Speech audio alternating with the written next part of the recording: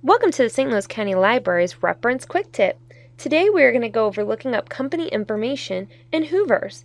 This is a great resource for information on businesses and different industries. From our homepage, www.slcl.org, we will click on Research, then on to Business and Investing, and then into Hoovers.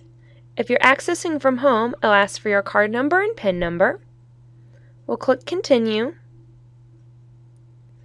This database has a lot of great features, but today we'll highlight looking up companies. For example, we will do a company search for Express Scripts.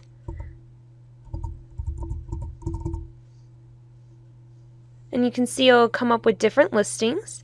One of the great things that it does is it gives you a little bit of a company description. This is good to read over, and it'll give you a little bit of an idea of what the company does. It also gives the address and local phone number. Another key feature is it gives location type.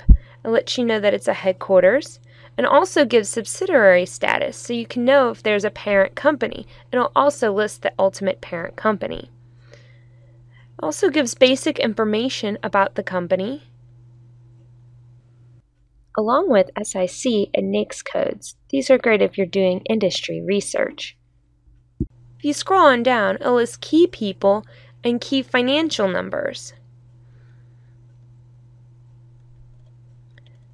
We can also access this information in the company index. It gives you information on the company, the financials of the company, and competition. One of the features I would like to point out is people and contacts. It will give you a list of job titles and names of important people in the company, like the chairman, CEO. If you click on the name of the person,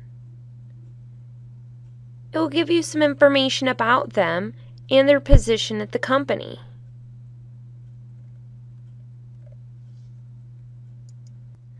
That's your reference quick tip.